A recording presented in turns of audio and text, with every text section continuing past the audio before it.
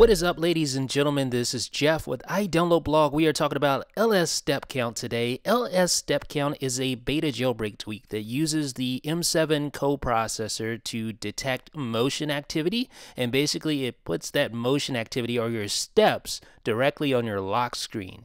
So as you walk around and stuff like that, you get your amount of steps on your lock screen. And you see here in the preferences, you can also show your steps on the status bar and enable a 24-hour time format if you want to do that. But let's go to the lock screen, and you will see to the left of the clock right there, there's your steps, 10 steps thus far. And as you can see, the actual text that displays your steps is pretty rudimentary. It doesn't have any sort of design whatsoever. And also, the steps don't update in real time or pseudo real time. You actually have to wait until your screen times out or lock your screen and then wake it back up before the steps will update.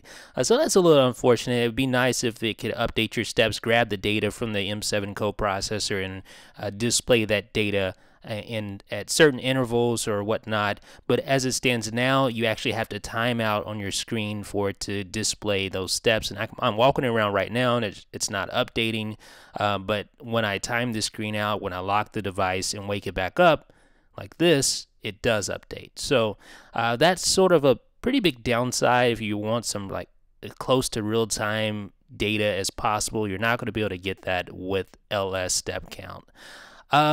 Also, you see in the status bar, you have your step count there right beside the clock. You can also enable that 24-hour clock if you choose to do so. And make no mistake, this is an excellent idea, very good idea, just not as well implemented as I would like to see, but it is beta. If you want to check it out, check out the description below for the details, and let me know what you guys think in the comment section. This is Jeff with iDownload Blog.